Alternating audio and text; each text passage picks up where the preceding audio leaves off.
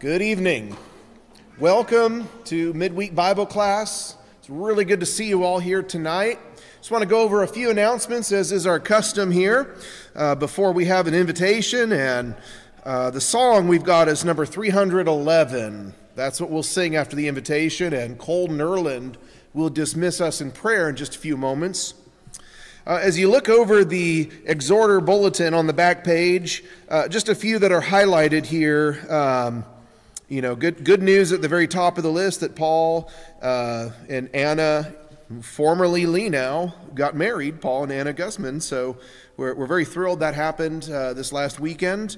And so we rejoice when there's good news like that. And then some dates coming up. We just want to be mindful that April is a big month for a lot of people.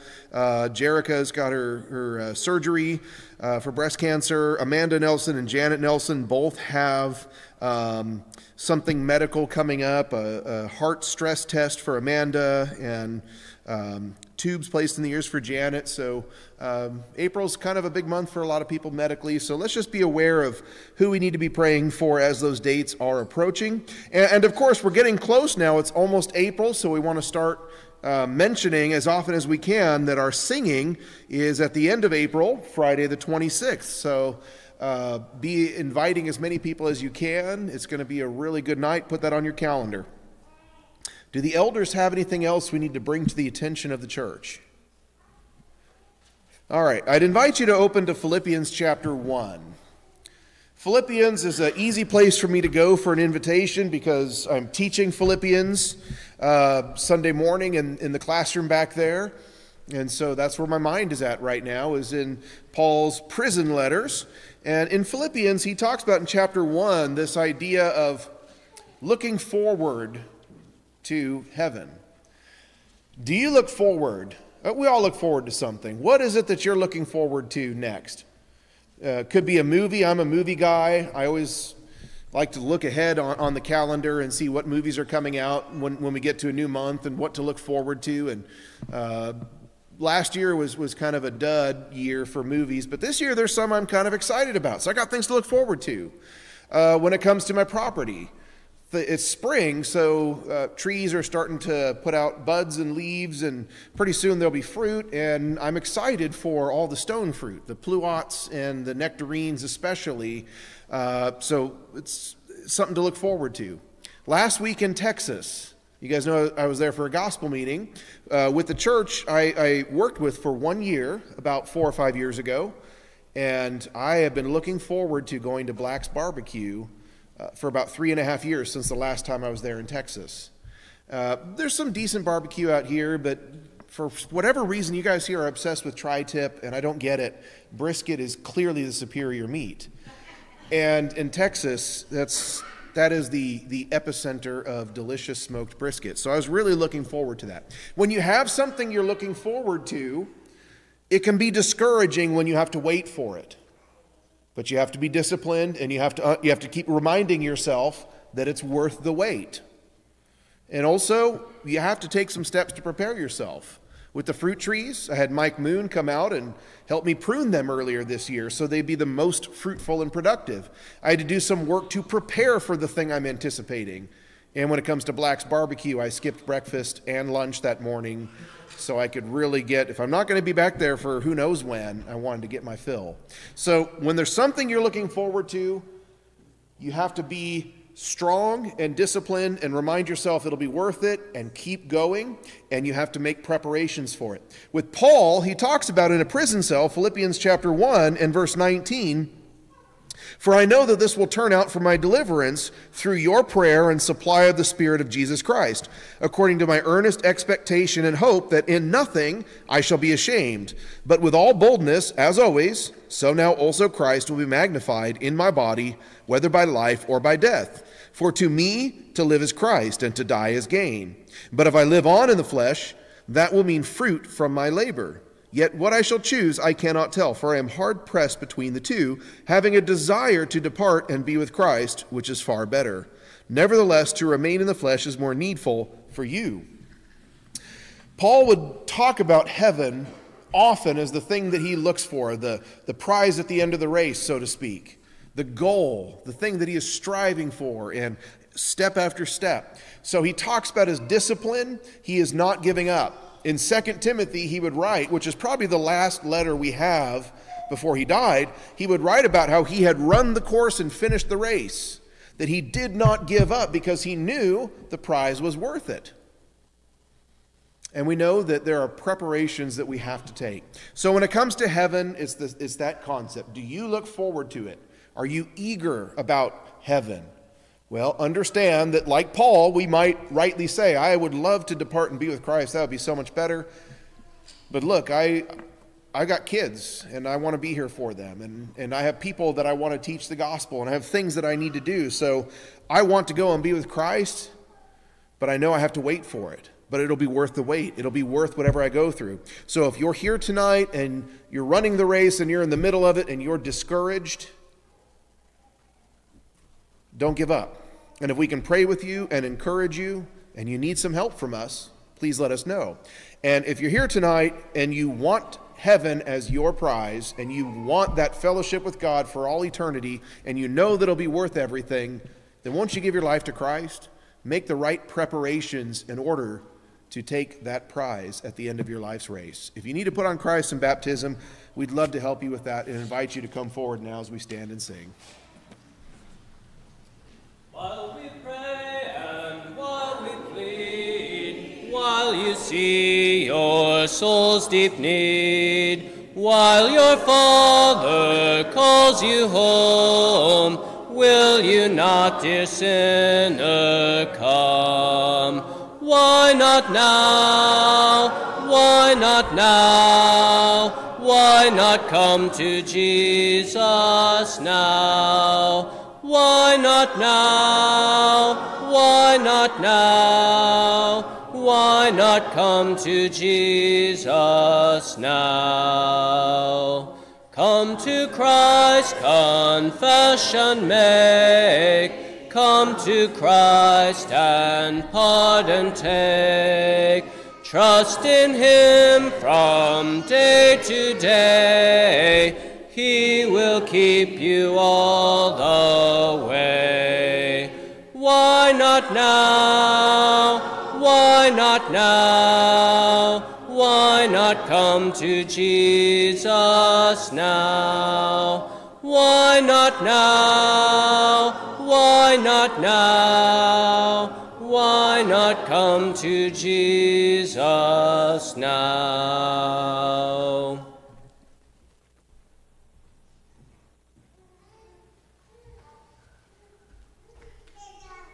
Let's pray. Dear most gracious Heavenly Father, we thank you for this wonderful day you've blessed us with. We also ask that you help us apply what we learned today in our daily lives, and we ask that you help us be a shining light and always be the good example, whether it be at work, school, or just in public. Most of all, Lord, we thank you for your Son, Jesus, dying on the cross for our sins. We say all these things in Jesus' name, amen.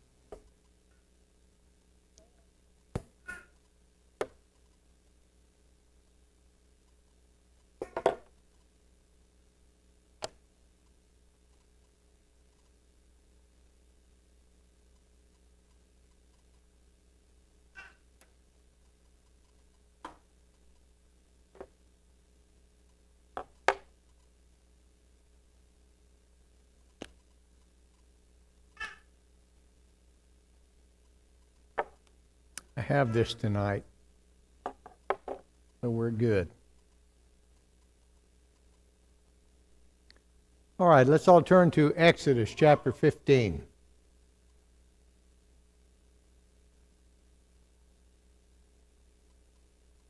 Last week in Exodus chapter 15, we saw the Egyptians were dead on the seashore. And as a result of that, they sang a song. And in looking at that song, it was a song that would remind the Israelites what God had done, but it also would remind God about who God is. And that's the thing we tried to emphasize last week. If we talk about the identity of Jehovah, Jehovah is my God and my Father's God. The Lord is His name. There isn't anybody like Him. He has a place for His people. They are headed toward that land. And the Lord reigns forever. We emphasize this idea of the song teaches them who Jehovah is. We also notice the prophetess Miriam. How did she become a prophetess? God made her that way. I'm assuming she became a prophetess just like every other prophet, by inspiration of God. Now, one thing we want to remember about Miriam is that she is often overlooked. In Micah 6 and verse 4, we remember the prophet Micah said, God sent them Moses, Aaron, and Miriam. And that would indicate that there was an important work that she was looked upon as doing. She was not a totally inconsequential person. Now, we also said last week that when we get into the 16th chapter, for us it marks the beginning of Israel being Israel. And what we mean by that is we're going to start really noticing some of the traits that stigmatize the nation of Israel. And when we think of Israel being Israel, what is their distinctive behavior that we see over and over again? They gripe. We're going to do our best not to lose that list which was provided for us last week. This is just a recording of the number of times the children of Israel found something to complain about. In chapter 15 and verse 25, they came to the waters of Marah. There was no water to drink. Let me just write water here. I want to notice a little something about it before the night is over. The water is bitter. God fixes it. Throw a tree into the water and you'll be able to drink it. And I do not believe there was anything mystical about that tree. That's like Jesus says to the blind man, we're going to put some mud on your eyes. It's just to show that this is in connection with God. So He makes the water drinkable, but He makes a statute and a regulation. And we kind of went over this quickly at the end last week, but I think it's kind of important to get it in our minds. In the 15th chapter, when you come to the end, He makes a statute and a regulation. Does it say anything specific? The statute is don't do this. The statute is we're going to do this. Is it specified?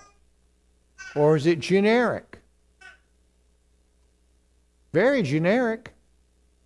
It's if you do what God says, you will prosper. God will be good to you. Is that about as generic and basic as it gets? As we are starting the Exodus, as we are just going forward in this, when they first begin to complain, God throws out this very generic idea.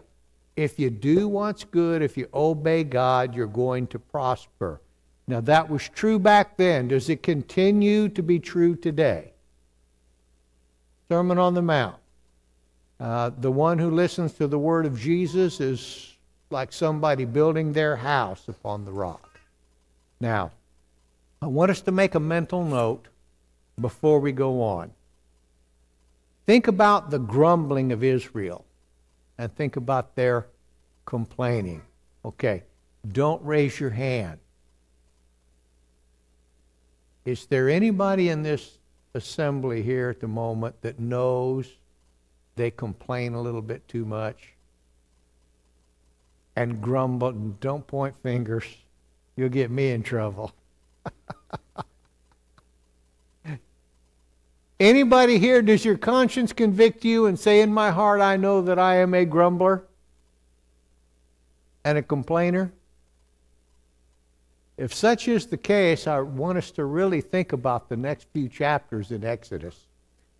When Israel starts griping and grumbling, in the very beginning, when Pharaoh increased their workload and they complained, do we kind of understand that?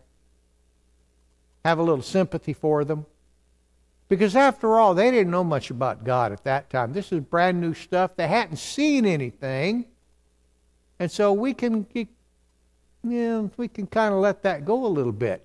But then they see God striking the Egyptians with plagues.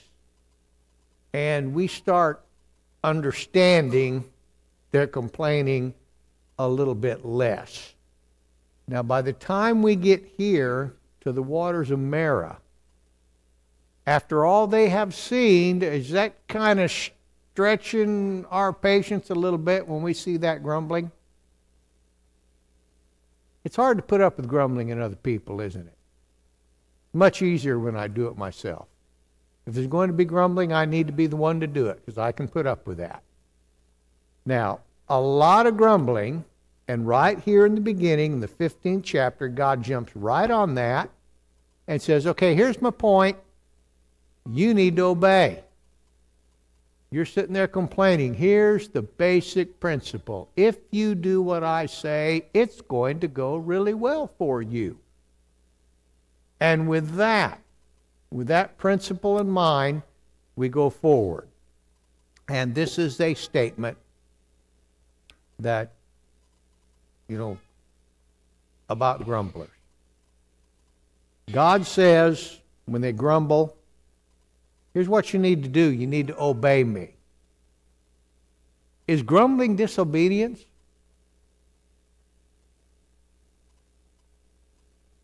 Okay, we'll throw this out there and let your mind think about it. Show me a grumbler and I'll show you somebody who's one step away from being a rebel. I'll say it again. Show me a grumbler and I'll show you somebody who's one step away from being a rebel. And we get into chapter 16. Now, we have griped about water. Now what are we going to gripe about? Now we are going to gripe about food. Water and food. What could possibly be more basic than those two things? Exodus 16, verses 1 through 7. Jimmy, would you read that?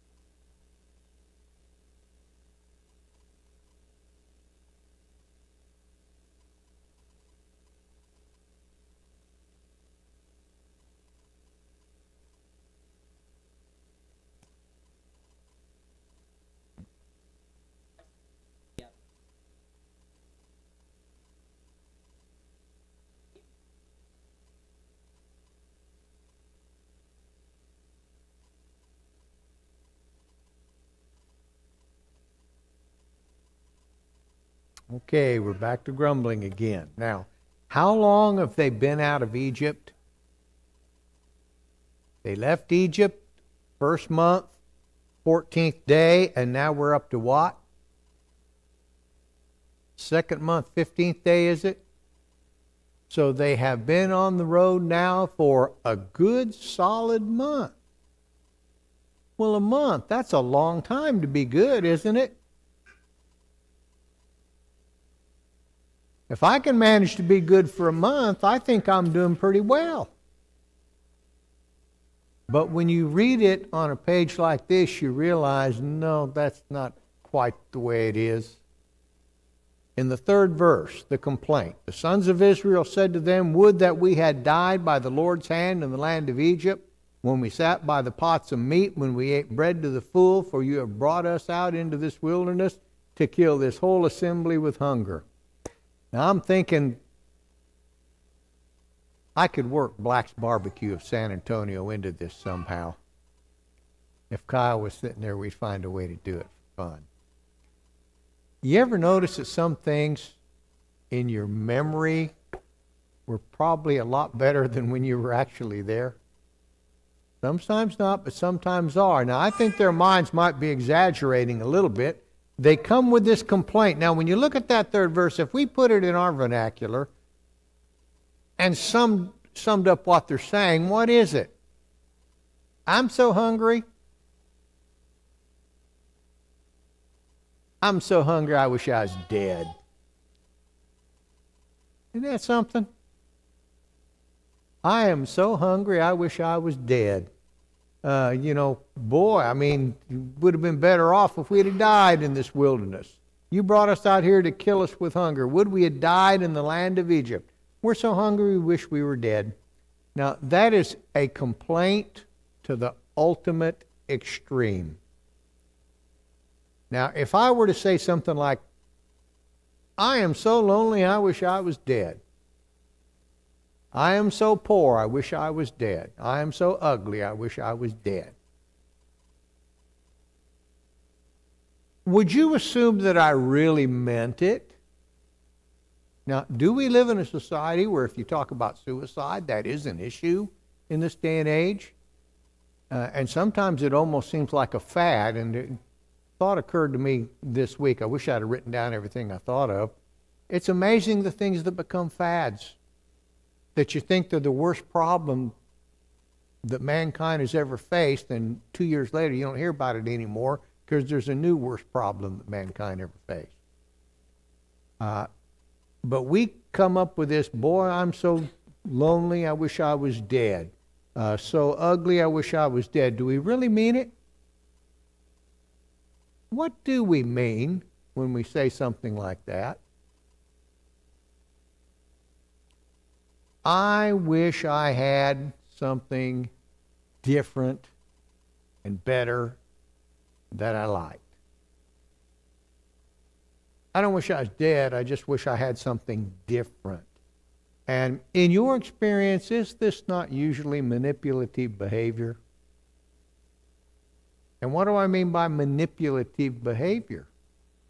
Somebody explain manipulative behavior.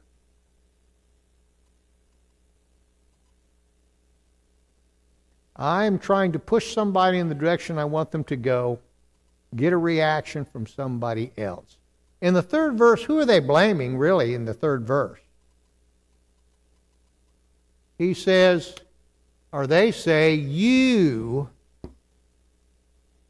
have brought us out into this land. It's you. And since you did it, you need to feel bad. You need to fix it. You need to help. Okay, your experience. When somebody comes to you talking like this about how terrible they feel and what a lousy situation they're in, and you're the reason they're there,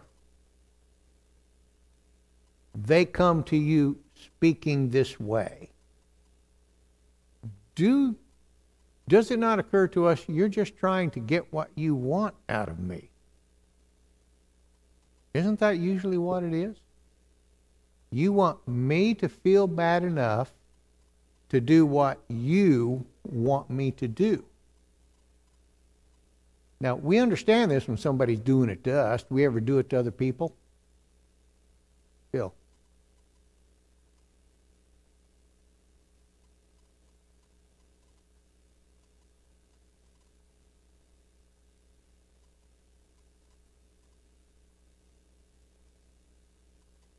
Do we make excuses for doing other people that way?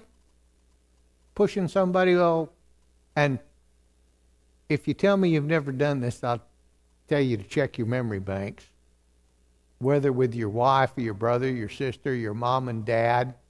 Well, this, and this, and my life is miserable, and it's your fault. And you put it on them because we want something. And we make excuses for this kind of thing. I was upset. I was just spewing. That's my favorite. I was just spewing, or I was just unloading.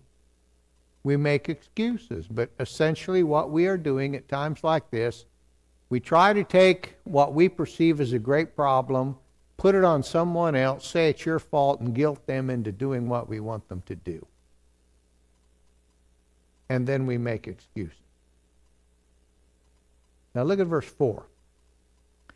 Then the Lord said to Moses, Behold, I will rain bread from heaven for you, and the people shall go out and gather a day's portion every day, that I may test them whether or not they will walk in my instruction. Okay. Back in chapter 15 and verse 26, God gave the general principle. What's the general principle? Going to make a regulation and a test. Do what I say, it's going to go really well for you. Now we have a specific. Here's a test. We're going to take that general principle, we're going to make it specific, and it's going to relate to food. Now, what are the basic instructions God gives concerning the bread that's going to fall from heaven? Gather an omer of it for everybody in your household. On the 6th day, gather twice as much. Does he tell them right up front that on the 7th day it's not going to fall? No, he says gather 5 days, gather twice as much on the 6th day. Yes.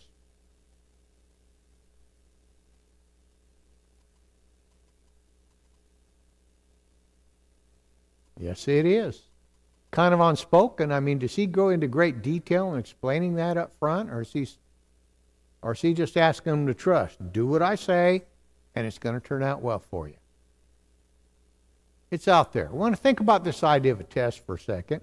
Now, is he doing this because he wants them to stumble? No. But if you're a teacher, one thing you realize, sometimes handing out a test is one of the best ways to teach somebody something. Because it's at that point they realize, wait a minute, something is lacking here. God gives them instruction concerning the food.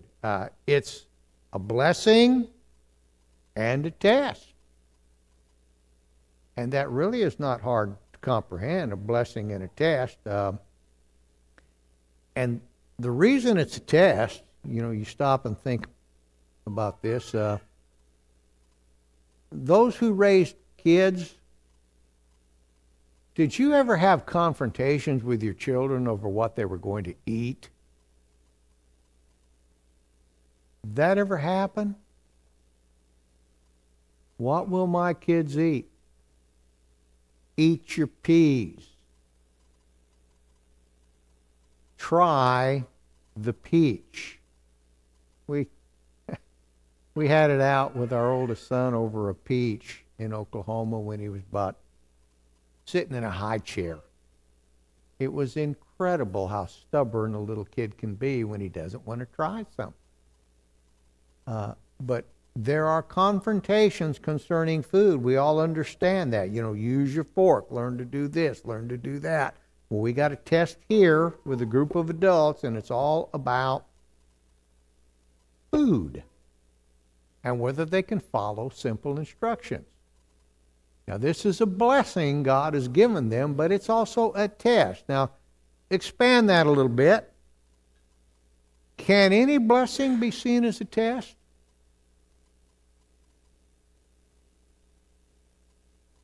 For instance, God blesses me with success in business. Is that also a test? In what way? God blesses me with success in business, but it's a test. What is a test? What I'm going to do with it? Anything else I could add to it? Will I let it go to my head? Will I let it change me?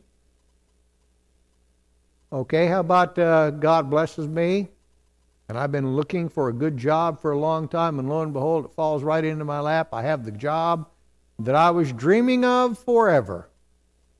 That's a blessing. Is it a test? How?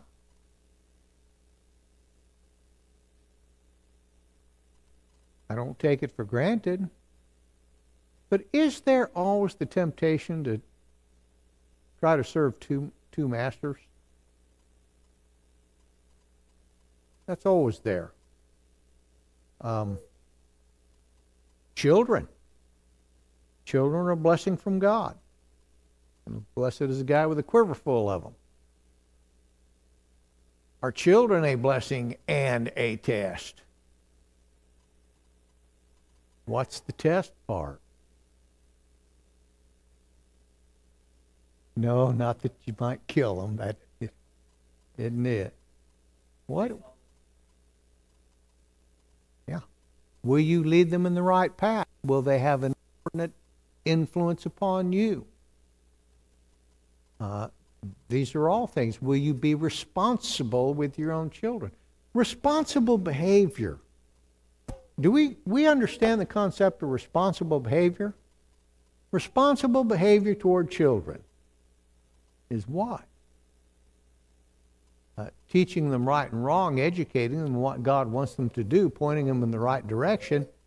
They're a blessing, but that part's a test. School. You go to school. Is it a blessing to be able to go to school? Somebody might argue that. But is it a test? School system America might be one of the greatest tests, considering the system that we have. Any blessing can be looked upon as a test. They are complaining about food. God says, okay, we're going to have a test. General rule, do what I say. Here's what I want you to do. Manna's fallen from the sky. You pick it up. 5 days a week, 6 days, you pick up twice as much. That's going to be the test. But I want to look at verses 8 through 12. Robert, would you read that, please?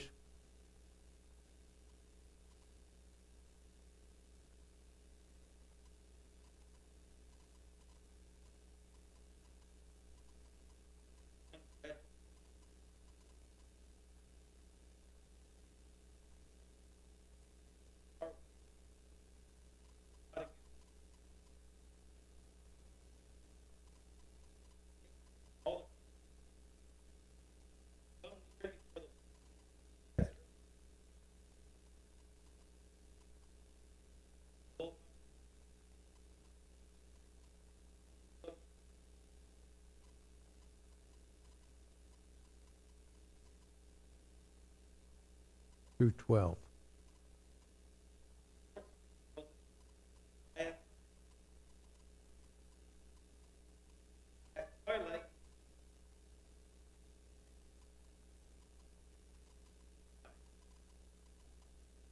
Okay, back up to verse 8 for a second. Moses said, "This will happen when the Lord gives you meat to eat in the evening and bread to the full in the morning. For the Lord hears your grumblings, which you grumble against him. And what are we? Your grumblings are not against us, but the Lord." Your grumbling is not against us, but the Lord. This is a not but clause. They were actually murmuring against Moses and Aaron, but really it's against God. That's the way God sees it. Because essentially they are saying God has failed us. Now, try to write something out here.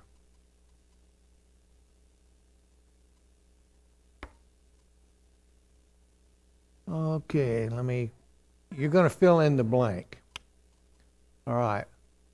My life, and I'm going to put the word stinks because it's quick. My life stinks. I wish I was dead. dull, hopeless, boring. Boring is a big complaint anymore. All right, picture somebody saying all this.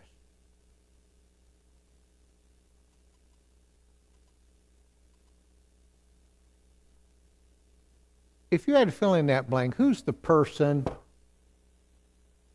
that's causing that? My life stinks because of you. Who's the you? You got somebody you'd put in there? And complain, complain, complain.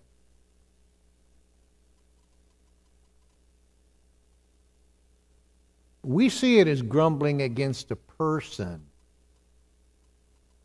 How does God see it? At least sometimes. Sometimes there are legitimate complaints. But if I'm just a grumbler, God sees it as you're putting who in the blank?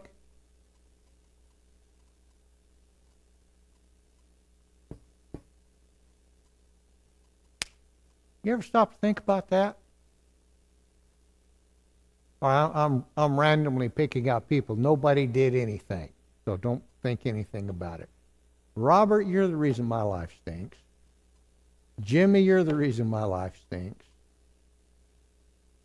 Jay, you're the reason I'm not going to point at Mirthly, and I'm not going to do that at all. Because truth is, my life does not. Anybody here want to make me wish I was dead? Bob, you make me wish I was dead. Okay, hopeless situation. All of this, we make these complaints. Why would God ever take that personally? I mean, I'm grumbling against you. Why would God take that personally? Oh, Scott, you don't like the life I've given you? I haven't been that good to you, you think? You think you got it really tough? Like Jonah, doest thou well to be angry?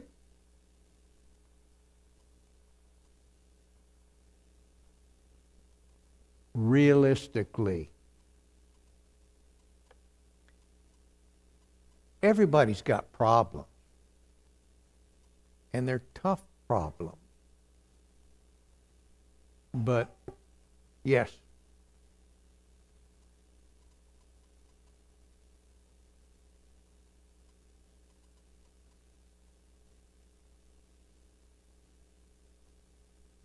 Yeah.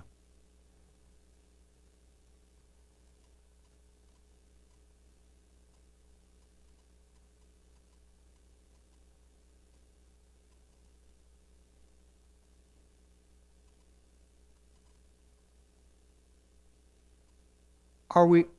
Yeah. Yeah. If it's short-sighted, it means we're probably really overlooking something.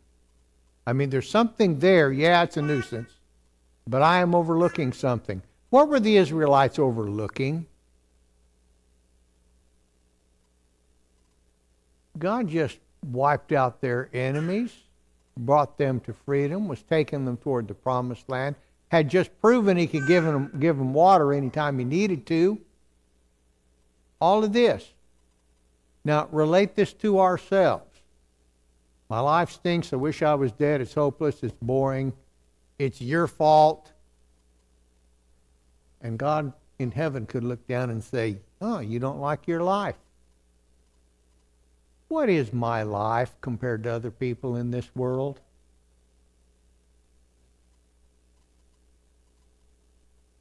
Pardon me? Yes, it is. Kind of grew out of my clothes, but did I have clothes to wear? Sorta. I got to do something about that. Roof over my head. But if I grew out of my clothes, am I eating well? I was. Good family. Good brethren. What do I have to complain about?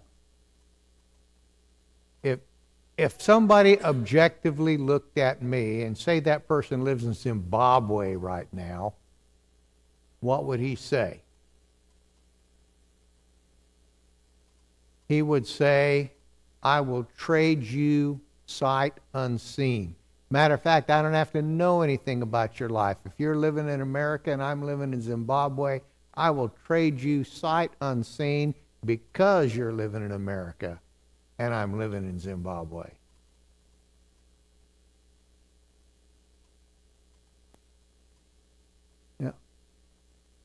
Yeah, there are times when complaints against people are legitimate and have to be dealt with. But if I'm the type that my whole frame of mind gets sour and twisted because all these things, blah, blah, blah, blah, and it's your fault, there may be a God in heaven looking at me and saying, huh, you're not happy with this life, huh?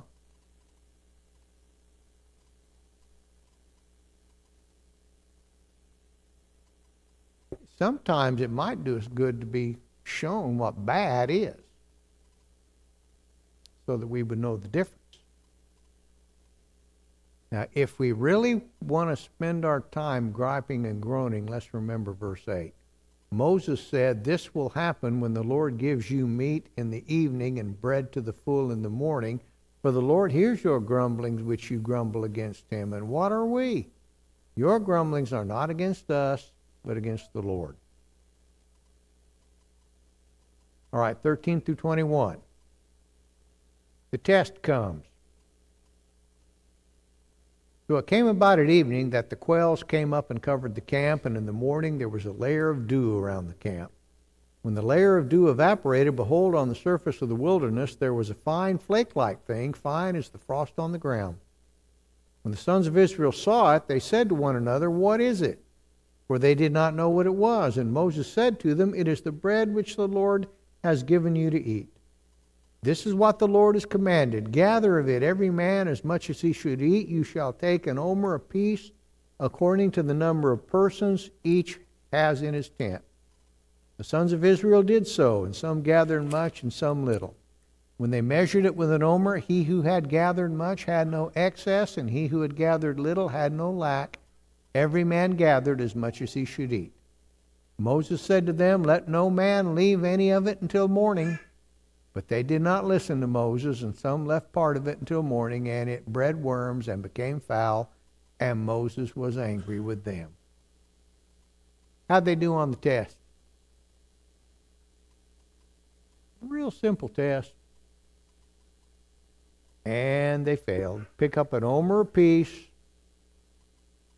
Don't leave it till the morning, and they failed. Now, second part of the test, 22 through 27. Joe Romine, would you read that, please? Yeah, 22 through 27.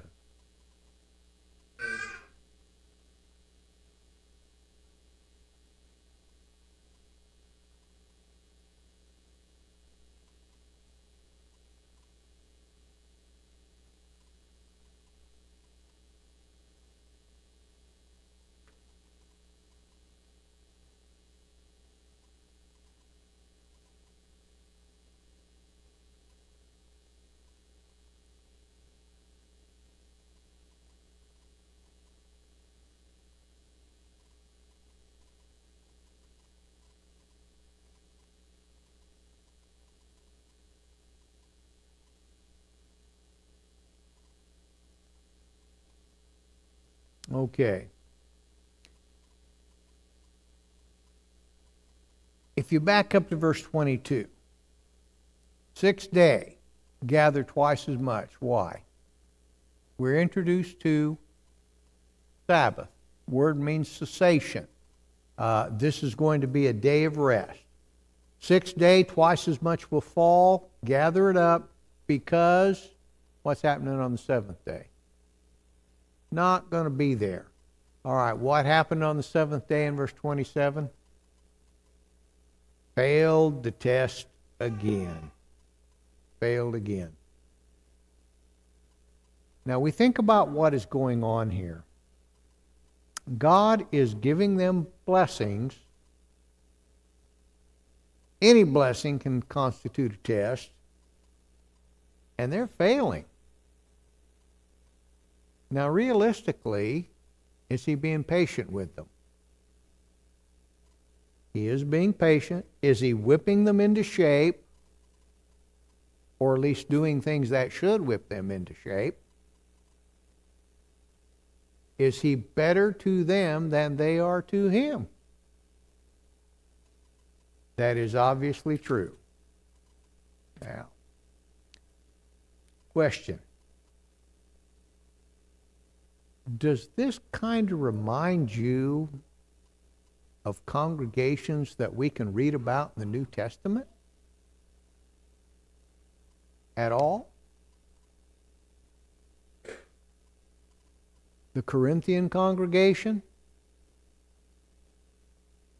People that were kind of problematic and griping, and God dealt with them. The Galatians?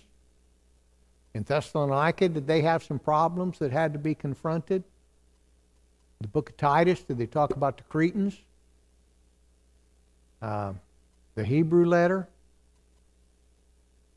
You know, this sounds harsh, but we always look down on the children of Israel coming out of Egypt. We don't understand how they could be so silly. But when we stop and think about it, isn't there quite a bit of them in us? When we analyze what is going on, we are a lot more like them than we think sometimes. In verse 31, the house of Israel named it manna, and it was like coriander seed, white, and its taste was like wafers with honey. Okay. There is no right answer on this. When you visualize what manna was and what it tasted like, what do you think of? Oh, a baklava? That's pretty good. I think of Nabisco vanilla wafers. Just have to change the color a little bit. Anybody think of anything else? Crackers without salt. It's got to be a little sweet. Got to be a little sweet to be really good with honey. It's got to have the honey on there. Point being, was it good? I can eat a baklava or a vanilla wafer. It was good, and God provided. Now, in the 17th chapter, more tests coming up. And one of them is going to be a real test. First, and this is the funny part again, we started out with water, turned to food, and now what is it? We're back to water. Now we are back to water. Verses 1 through 7 of chapter 17. Ken Simeon, would you read that, please? Exodus 17, verses 1 through 7.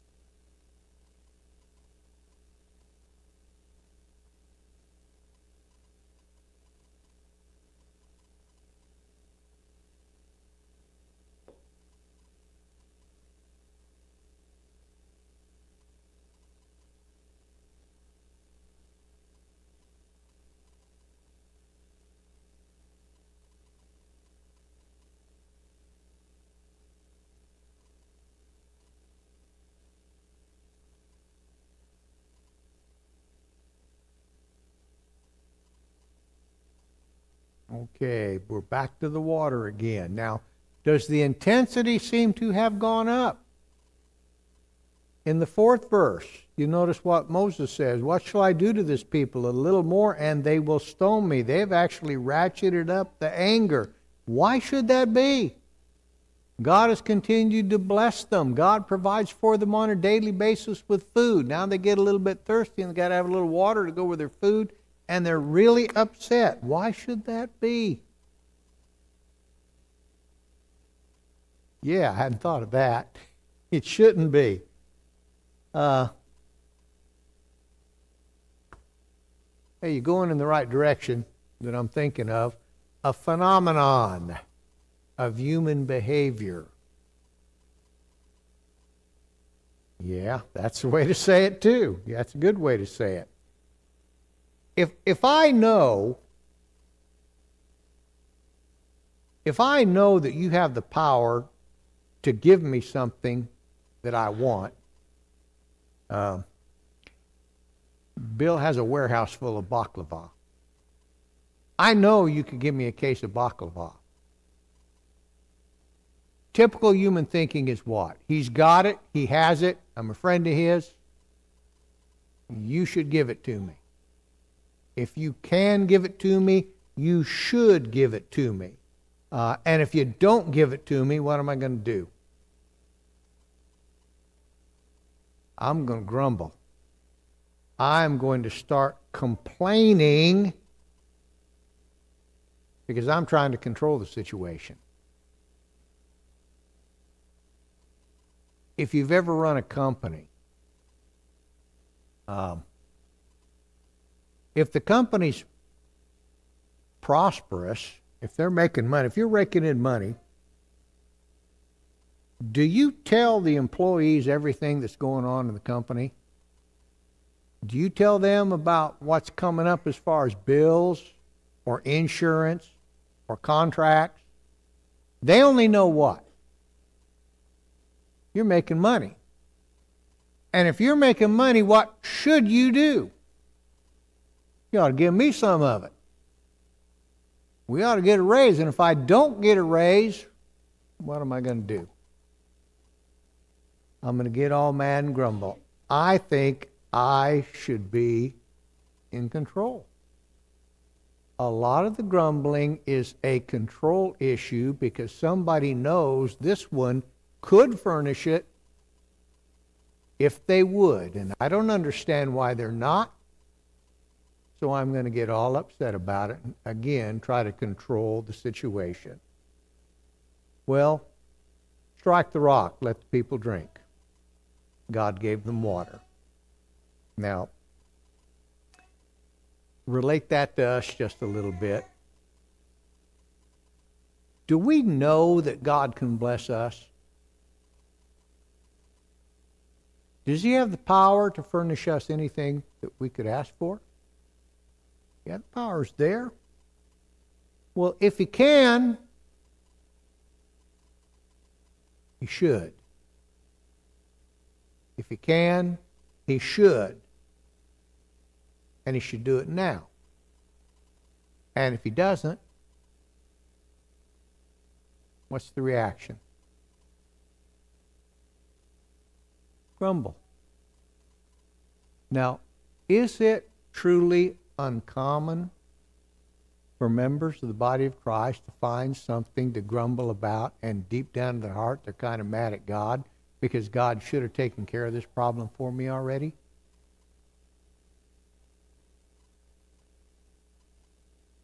That's kind of like these people. If He can, He should. He ought to be at my beck and call. I'm not going to think about the fact that He sees a situation more clearly than I do. I'm not going to think about the fact that He's got His plans and may be working in that direction. I want it. I think God should give it to me now. We'll pick up here next week.